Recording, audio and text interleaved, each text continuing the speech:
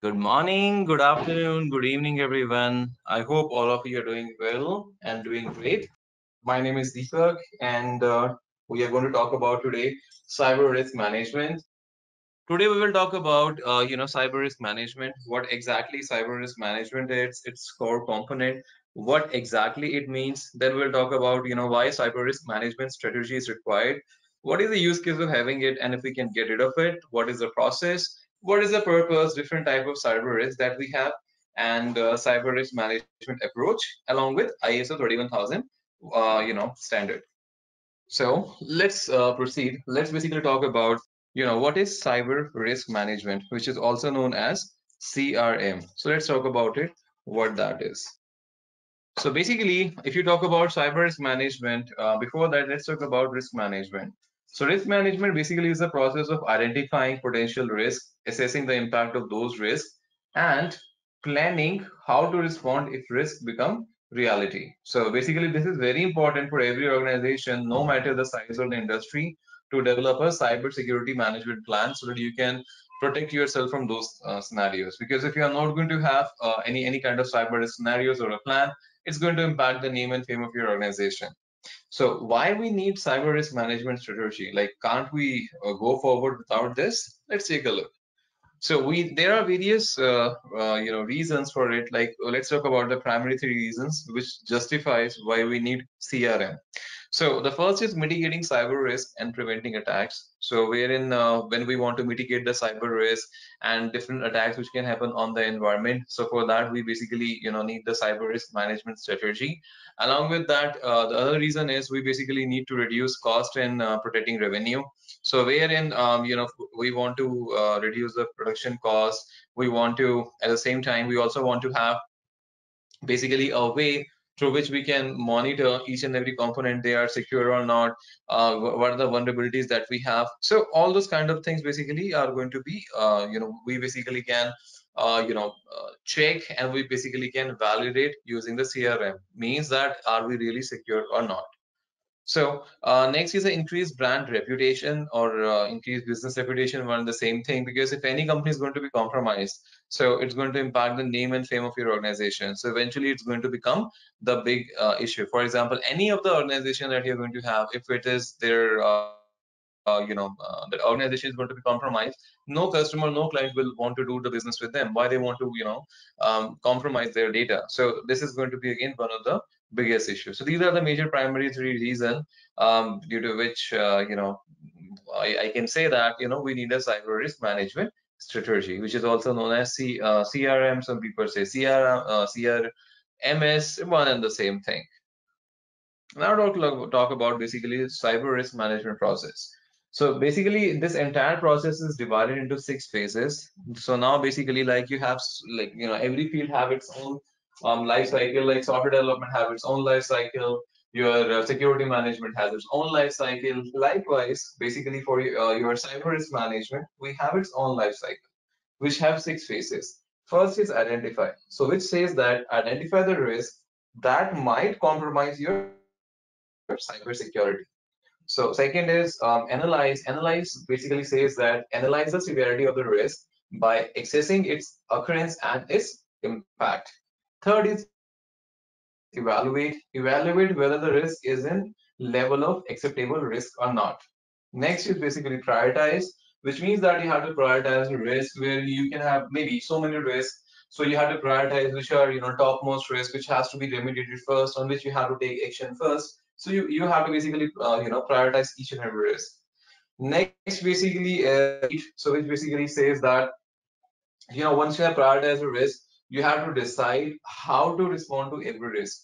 So wherein you have to basically figure out how to treat the risk, how to terminate if the risk is at low level, how to basically transfer the risk if the impact is very low.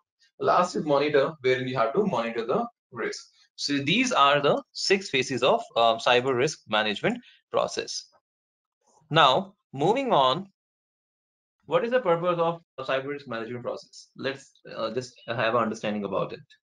So basically, the purpose of risk management is to identify potential problem before they occur, so that risk handling activities may be planned and invoked as they needed across the life of the product or the project to mitigate adverse impact of achieving objectives. So what are different type of cyber risks that we can have? Let's talk about it. We basically can have so many type of cyber risks like phishing, malware, formjacking. Let's talk about these risks one by one. What is a phishing? Let's take a look. So it's like catching a fish. Like the terminology that we have basically used is like you're trying to catch something. You're trying to catch the risk. So basically, most of the attacks on financial institution in the past 3 years have not been through brute force attack on firewall appliances. They are through acquiring user passwords. So getting the user password, this technique is known as phishing. So like what exactly phishing is used for? Let's take a look. For various things, you need phishing, like wherein you're stealing your confidential data, like stealing your username and the passwords. So once your username and passwords are going to be compromised, then in that case, someone can log in to your account on your behalf. Next is basically harvesting login credential. So wherein if someone has your login credential, sometimes some people reveal your data to other people, other parties. Sometimes they sell your data, to some of the companies like for insurance companies, everything they make, they make the money. Third is impersonating, which is also known as spoofing, wherein now, for example, I have the credentials of Bob, so I can log into his account and I can impersonate I am Bob. I can send the emails from his account stating that transfer $1,000 to Mr. H account, where H is the hacker. So for all this kind of thing, phishing is basically used. So wherein, like I said, it has been through acquiring user passwords. That technique is known as phishing. Now, if we take a look in this phishing awareness example, this is one of the example of phishing. If you see basically this email is coming from Amazon. It says Amazon. If you basically select the body, you will be able to see the logo of the Amazon. Subject says Amazon, but if you look basically carefully, what it says basically is Amazon basically management at amazoncanada.com, where M is missing. So in hurry, if you are going to read it, you will basically you will not see basically A. So what we have to basically take care in this such kind of scenarios is you should look out for common generalized addressing. You should always check the sender's email address, and also you should always forward the link check the redirect address. Now, for example, in this case, if you're going to hover the link, you will be able to see a different address. So you should always basically hover the mouse, and you should always basically check the email address. Now, next one that we have is formjacking.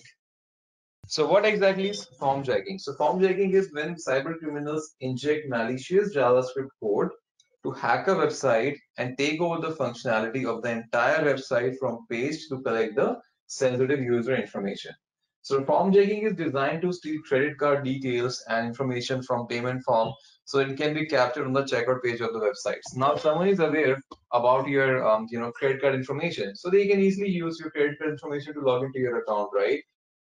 Where they can log into your account, they can purchase something, and you're going to get billed. Even one type of attack happened wherein the hacker was able to get the information of so many users, like almost like 1 million users, and what they did, they made a transaction of $1 from every account. So when they made a transaction of $1 from every account, some of the people, they don't notice it because they think it's a very small money. I have maybe purchased something. So after a couple of months, it was realized that some hacking is happening, wherein all the user accounts are getting, impacted due to this, wherein they are getting charged for $1, and some certain cases, people were thinking that maybe for some of the services they got charged for validation purpose, and that amount is going to come back. They started realizing that that money is cutting from their account and it's not coming back. Now, for example, if you're going to have 100 million users, from 100 million users, if you're going to take $1 from every one account, how much amount is going to be? It's going to be $100 million, which is going to be a huge amount, right? So that's again one of the small example of formjacking, wherein what will happen is your intruder, your hacker basically is going to inject malicious JavaScript code to hack the entire website. Next one that we basically have is a malware. So basically, in the case of malware, there are various forms of malware. You can say computer virus, spyware, adware, worms, Trojan horse. So basically, your computer virus is something. Virus stands for a vital information resource underseas, wherein the hacker will try to change some information on your system, and he will try to manipulate the entire information. In the case of worms, it's same thing but in a different way. Worm basically keep on replicating it to itself till the time your entire system has not gone down. Adware basically looks like a normal ad to you, but it's not a normal ad. Basically, this is a malware. When you're going to click on it, it's going to install the malware on your system. Trojan horse basically is the one wherein it's going to sit silently in your computer as a piece of code, which will look like a legitimate code. And once it is going to be executed, it's going to reveal your sensitive information to the unauthorized person, basically to the attacker. So there can be various malwares. These are again a very small categories of it. In itself, it's a different world. Even the things that I'm telling you guys in the course, we go in more detail. But again, here we are talking about the glimpse of each and every thing. Now, how malware basically can compromise your system? There are various ways through which it can compromise. Again, first is through email attachment. You get some malicious hyperlink due to which it can basically compromise your system. Second is the software download. You downloaded a file which looks like a normal file, but it has a virus in it, so it's going to download the malware into your system, which can basically impact the system. Next is the OS vulnerabilities. So wherein your operating system will have certain vulnerabilities which will give an advantage to the attacker to compromise your system. For example, you have not patched your system from a long time. You have not basically installed some of the updates on the application from a long time, which will give an advantage to your hacker.